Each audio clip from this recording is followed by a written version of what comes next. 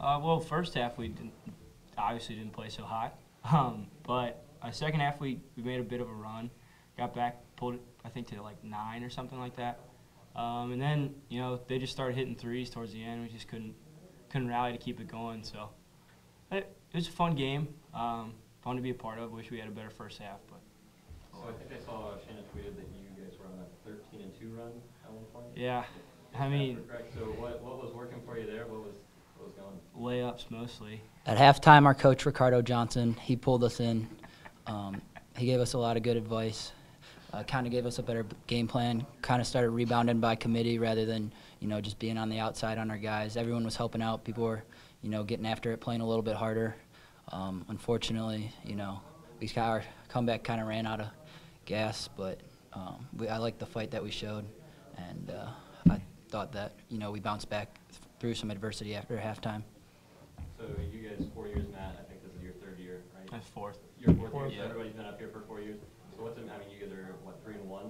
Mm-hmm. Managers. So what's that mean to you guys? Obviously, it's awesome. I mean, just to play in this game and to meet a bunch of different guys is a lot of fun. But to go out and win, especially in a rivalry game like this, it's always fun. You always remember playing this game as a manager. So it's one of my favorite memories as a manager, and I'm gonna remember this and the other moments for the rest of my life. So go ahead. Well, yeah, it wasn't our night tonight, but I'm proud of what us 4 accomplished as seniors. We went 3-1.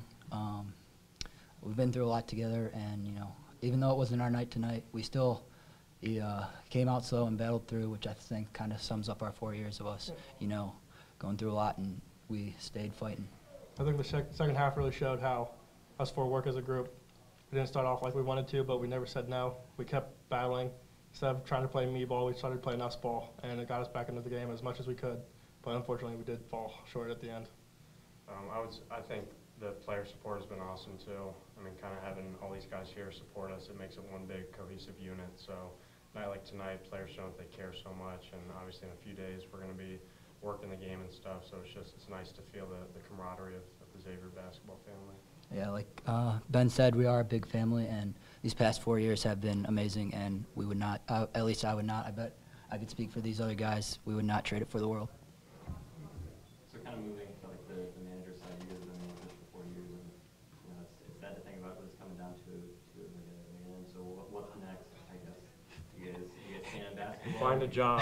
Find a job. Whoever wants to hire me, I have a resume, and I would be happy to work for you.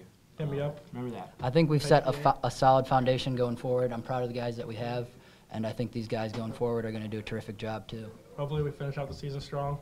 Started off the season pretty good. We want to keep it rolling here at the end. Probably have a few more manager games. Hopefully we can bounce back. I know Villanova's coming up town. We usually play them. We had a big win against them last time, and we want to play them again. How would you guys assess the coaching of Ty Sampson? Do you think he has a future in coaching? Oh, obviously. I mean, the style of coaching that he has is just perfect. He's no nonsense, and he's definitely all about the family. He calls it fam for short, but everything he does is all about the family of the basketball. So He's also lost some weight. If you guys, About 40 pounds. He's a little fella at this point. Yeah, We're all very proud of him. people didn't even recognize him last time from this year to last year. It's ridiculous. He's a great guy. kind of just seeing him lose that weight was kind of our motivation to get out there and never stop fighting in the second half.